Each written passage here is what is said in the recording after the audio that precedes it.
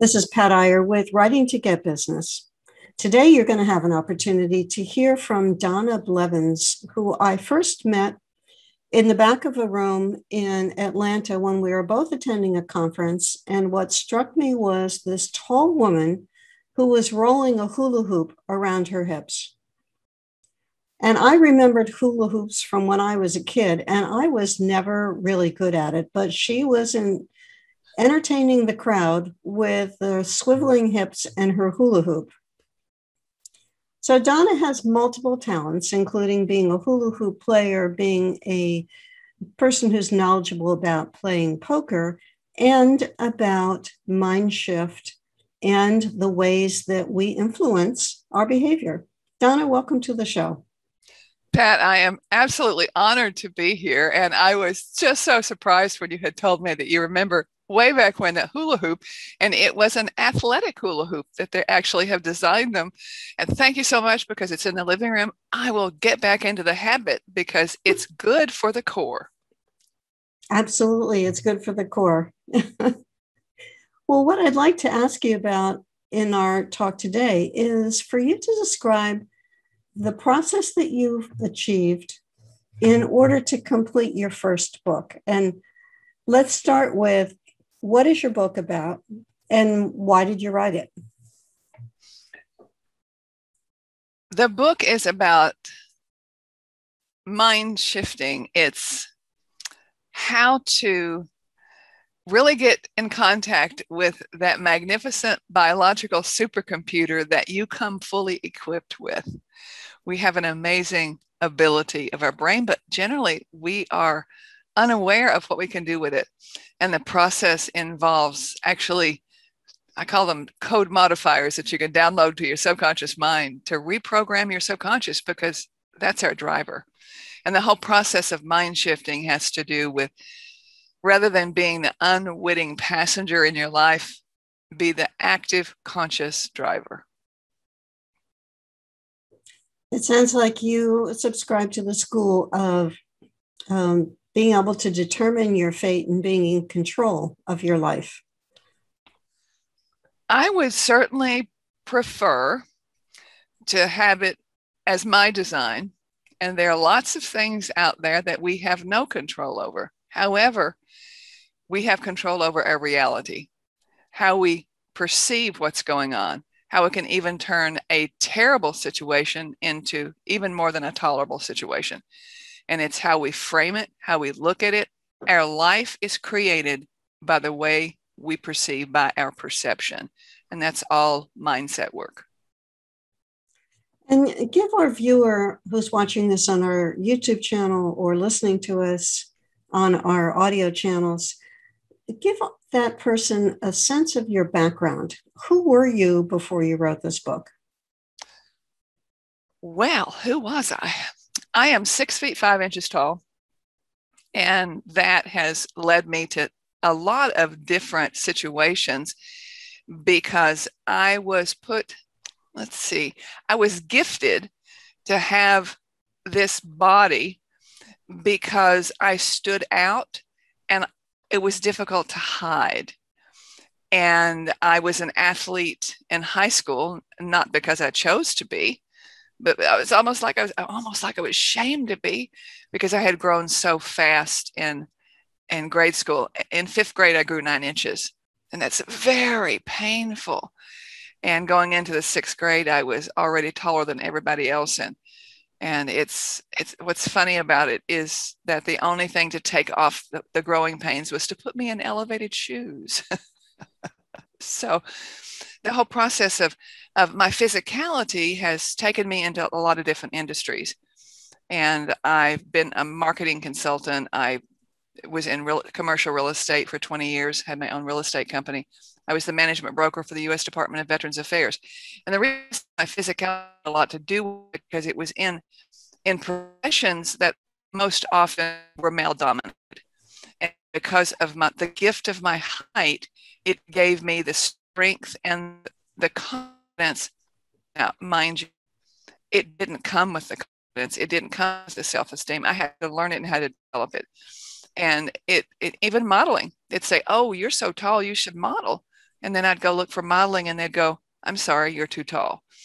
So in those days, I actually became a convention host because let's face it, if you're going to invest in a vendor table at a convention, what's the main thing you want to happen at that table? You want traffic. You want people to come and visit you. That's exactly right. So I was a commodity that they hired because let's face it, who's going to stop at what table? I mean, I was in hot pants and hooker boots and it was like 6'9", and I was jovial and fun and people would stop. So what I learned from that, I learned about communication and interaction. I learned to read people. I learned to determine when somebody's walking up to me, I could tell you what style they were going, what their personality style.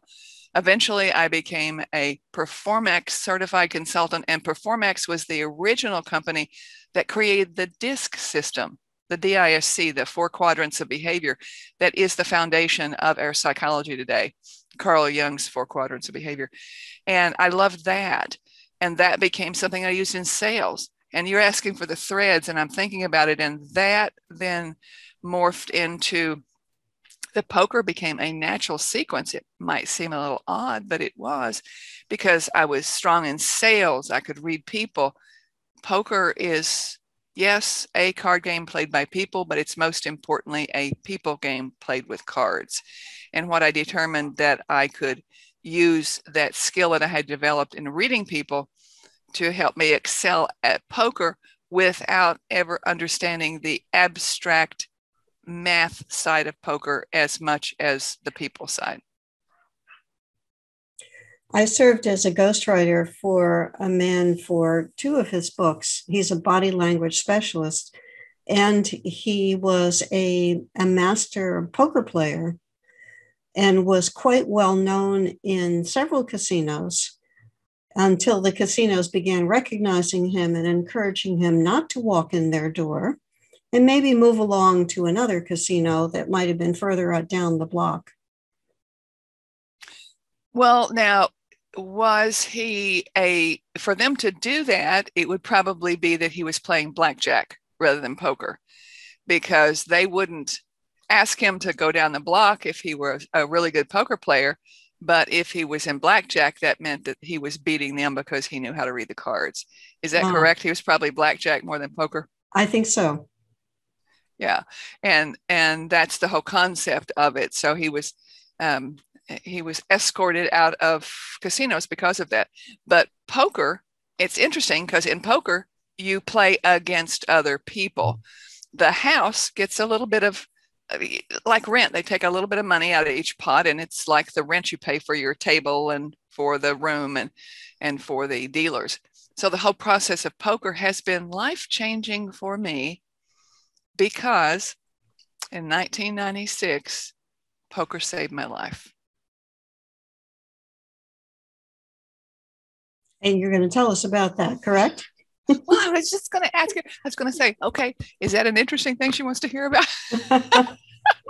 Yes, as a matter of fact, I was brand new to the poker table. And when I say brand new, I mean, I was brand new. I was in my late 40s.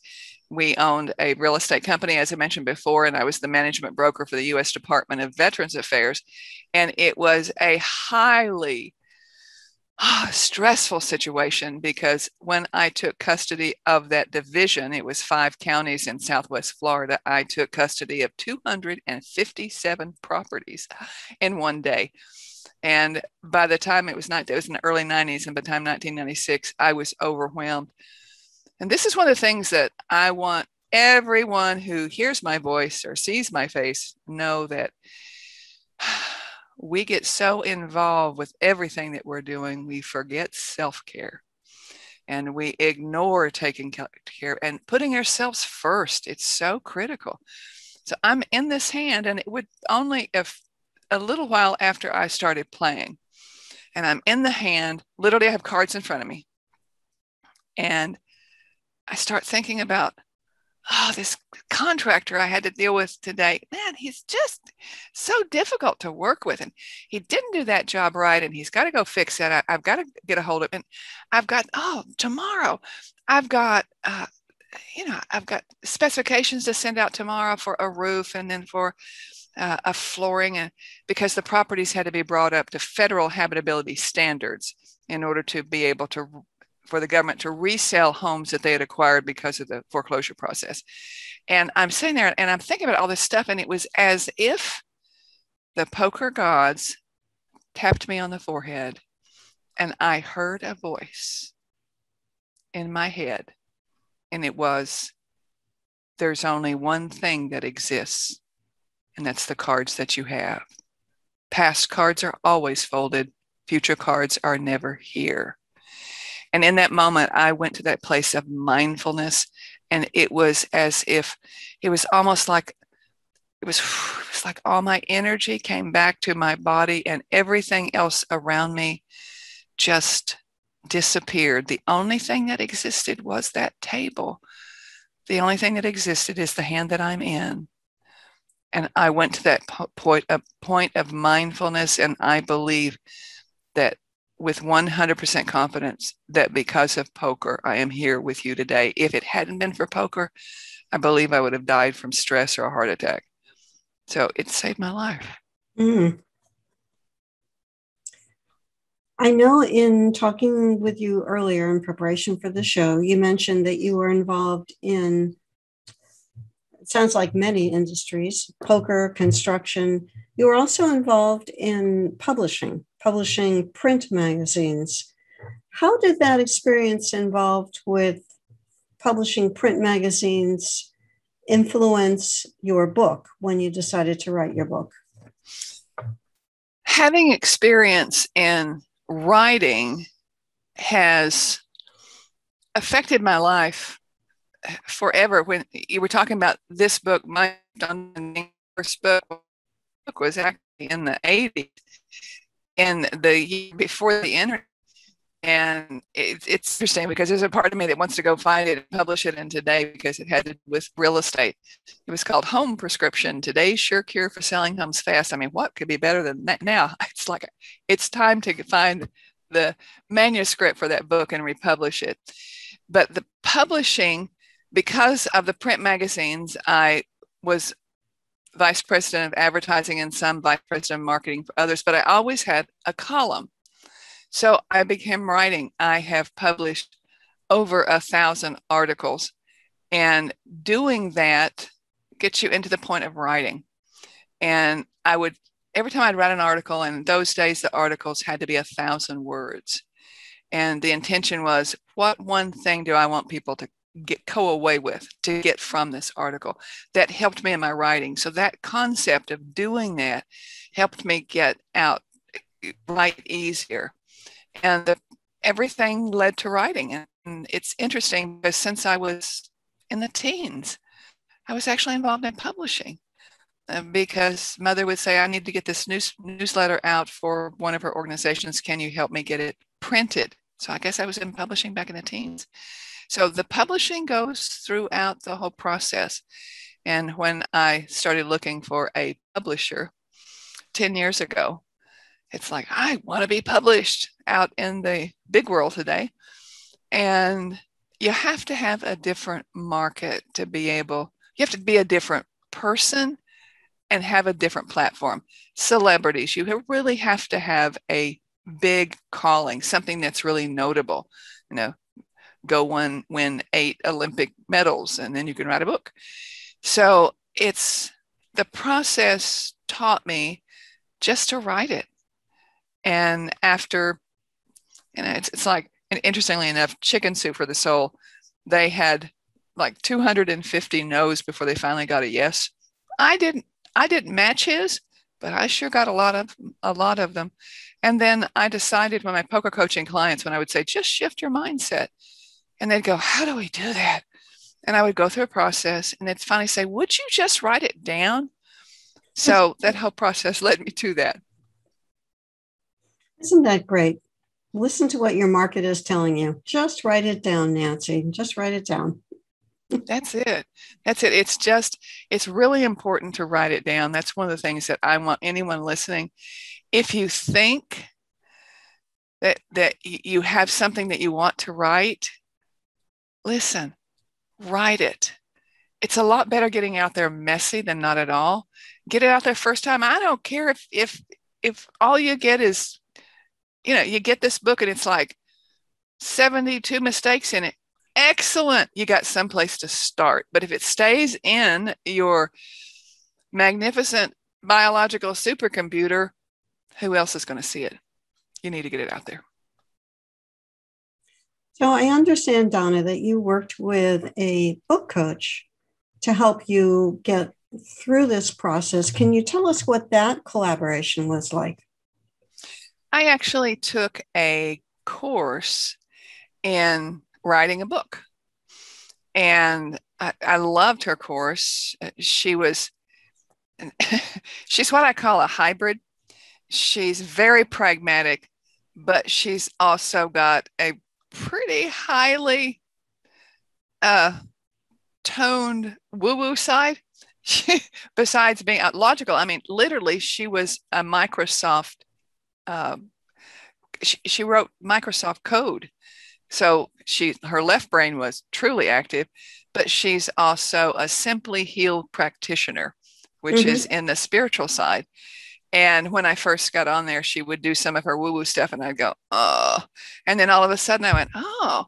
So I said, okay, there's something to this. And she was the one, after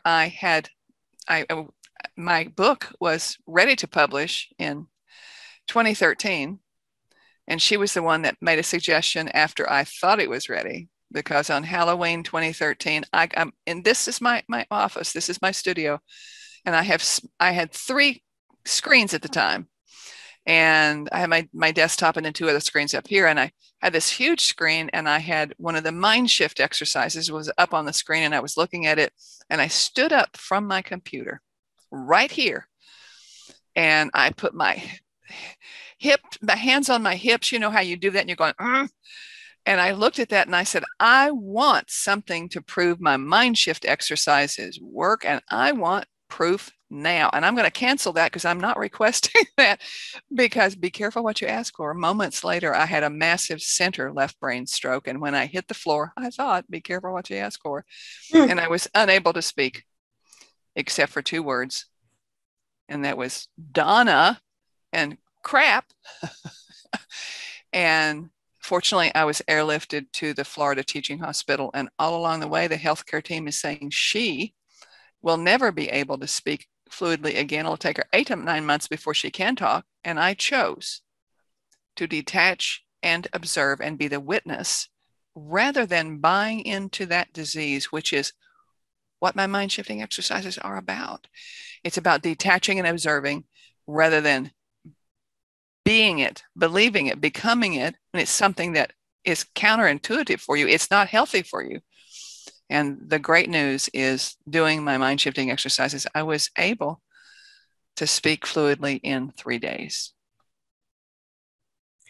And I know that there are healthcare professionals who will listen to this who will say, that's an amazing story.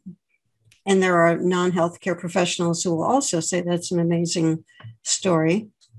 I don't know that I've ever seen anyone make that kind of recovery. And I've taken care of a lot of people as a nurse who've had strokes. Well, the wonderful thing is, 5 weeks after I had the stroke, I had a heart procedure, because when your heart is out of rhythm, I had AFib, which triggered atrial fibrillation when the top part of the heart is quivering. And that people who have that are 5 times more probable to have a stroke, especially if they're not on blood thinners, which I wasn't, because I was so healthy. They said there's no reason to do that. And it was interesting because 5 weeks after, I had a heart procedure to help to rectify that. And the day before the heart procedure, they took me in for a heart cath when they took a look at my heart to be sure I was okay for the surgery. And it was interesting because it was very early in the morning and they didn't have a room for me in the hospital yet. And so they said, well, you'll have to wait in recovery. And that's fine. I didn't care where I was. I mean, I was on cloud nine. It was so wonderful. I felt so good having this done. And I would have people come over to me and they'd say, I heard you're a poker coach. What do you do? I said, well, I'm a poker mindset coach. And it has to do with shifting your mindset. And they would come over and they go, well, tell me about that. So I actually started teaching the nurses and the support staff in the cath lab a mind shift exercise called the egg. It's one of the chapters in the book. And it's an amazing way to insulate yourself from the negativity that's around you. And they would come over kind of blue. And when they left, they would feel better. Their body language was different.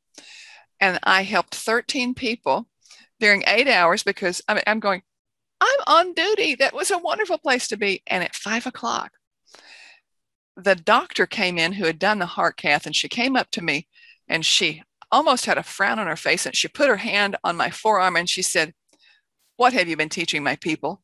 And I went, I've been teaching them the egg. And she said, teach me.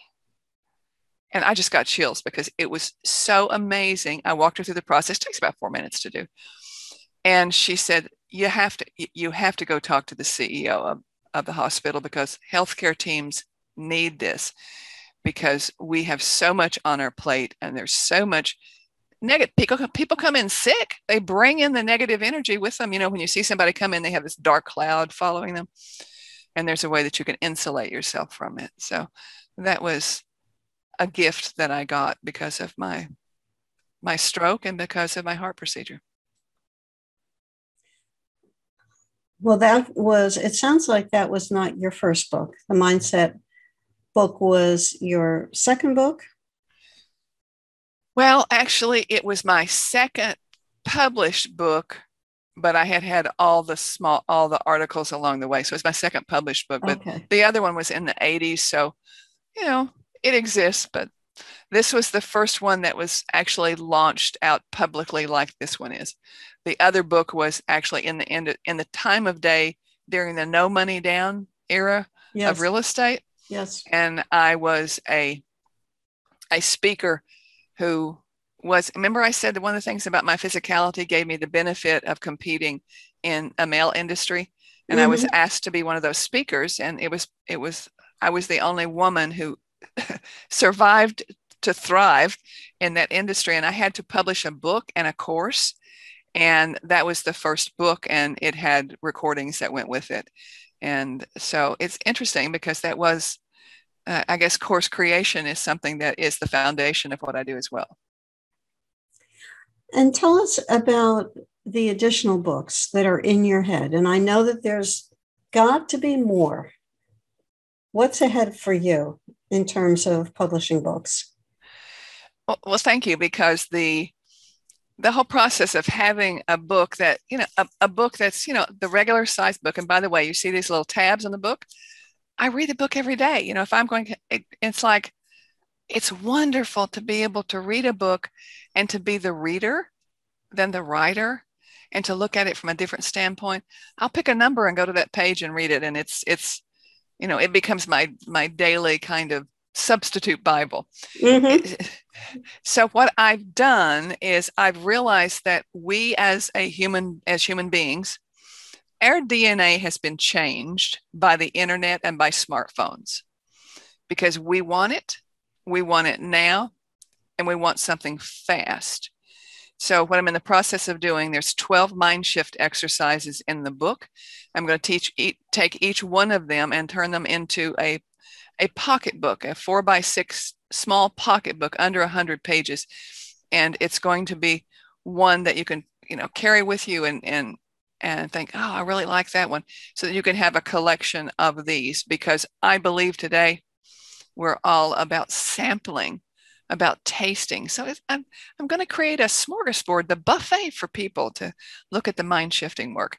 And I have other book series that are also in works. And one of them has to do with course creation, because I have been told by my coaching clients over the years that I am the chief simplifier. because Mm-hmm. I like to boil things down to its simplest, because complexity is confusing to me.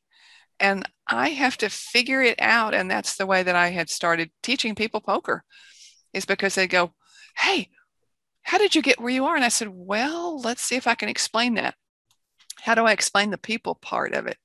And as a matter of fact, in 90 minutes today, I'm getting on a keystone session with with a new poker coaching client. She was actually my first poker coaching client 12 years ago, but she resurfaced this week and said, look, I'm competing in a tournament this weekend, and I'd really like for you to be my poker coach during that, because it's been so long since I've been at the table. So that's a blessing, for something to come back and saying, hey, you did really good then.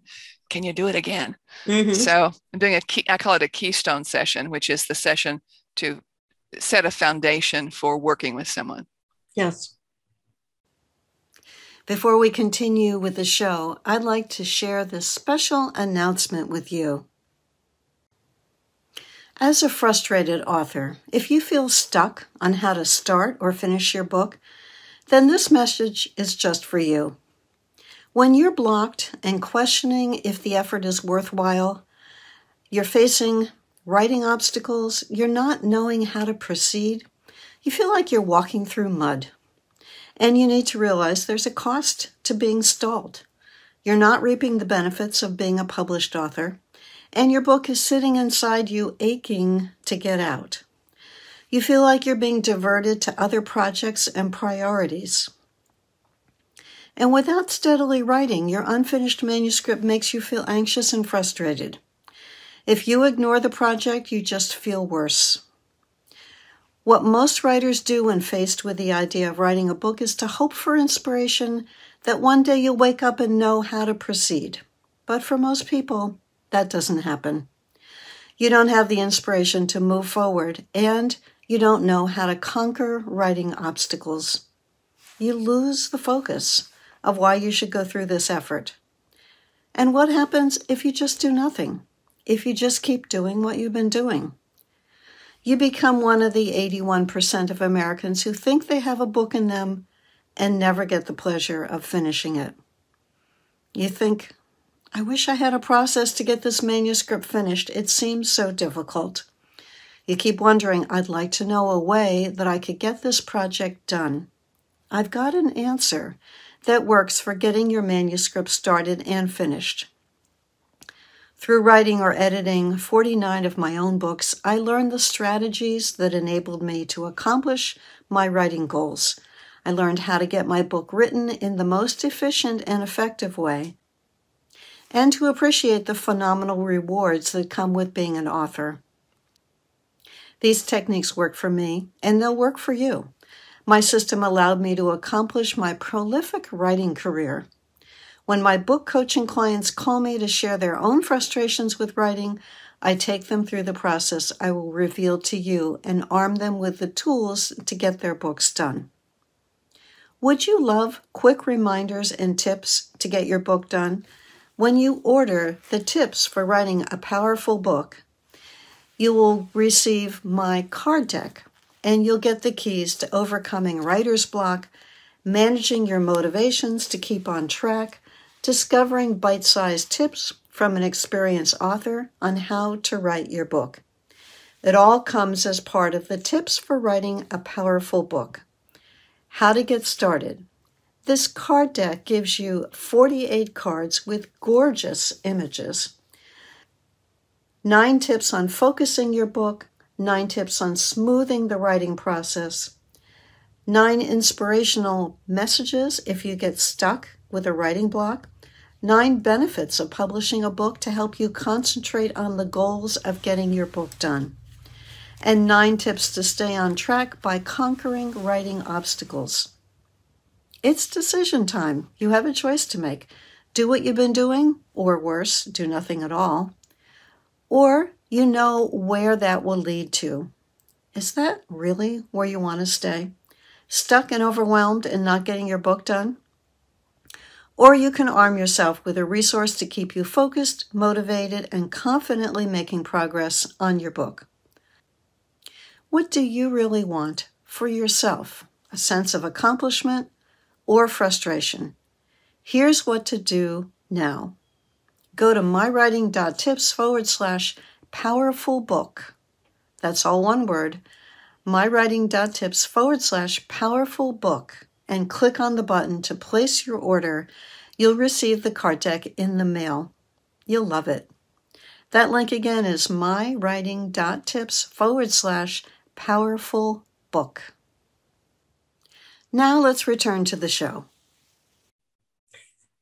And then we talked a little bit beforehand, and I'd like you to share with our audience in the remaining few minutes the concept of matching a card deck with a book or a series of books. Can you tell me what your plans are along those lines?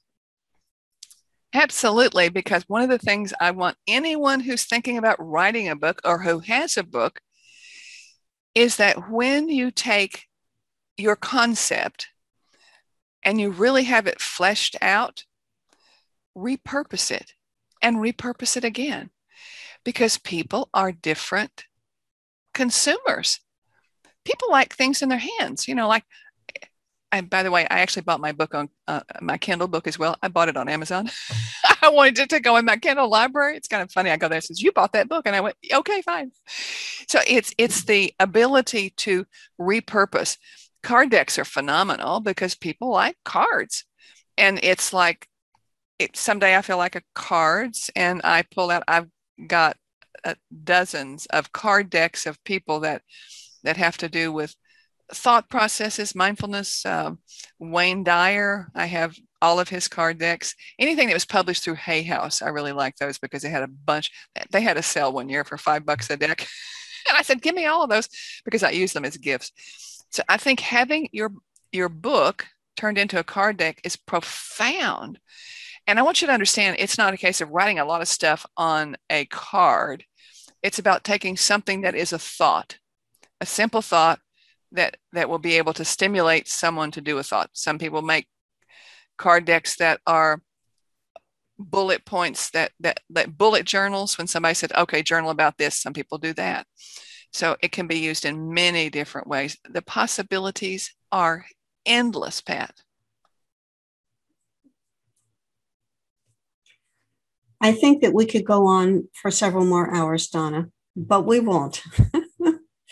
You've given us lots to think about, inspiring stories about experiencing a stroke and getting a return of your voice within days, which is probably almost totally unheard of. Using the power of your mind, using the lessons that you have learned, influencing other people, teaching people. You are clearly a natural teacher who wants to share and help other people improve their lives with the techniques that you have learned. How can our listener or our viewer get more information about you, your book, and your services? The very simple way is to go to MindShiftOnDemand.com. That's MindShiftOnDemand.com. And right now you can opt in for a 4-minute audio, which is my signature mind shift exercise. Isn't that interesting? One of the reasons I have it simplified, you go to people's sites sometimes and there's all these tabs and you're going, where do I go? It is a simple page. And I have other things that I provide that are also simple pages, but I think it's easy to keep it simple. Just go to that page, opt in for that, and then you'll be on my list. I'll let you know. If you are a Facebook user, by the way, at 6'5", I'm known as the Big Girl of Poker. It's facebook.com/Big Girl Poker. On YouTube, it's Big Girl Poker. On Twitter, it's Big Girl Poker. On Clubhouse, it's Big Girl Poker. On Instagram, it's Big Girl Poker. So if you wonder about that, just look for Big Girl Poker and you'll find me.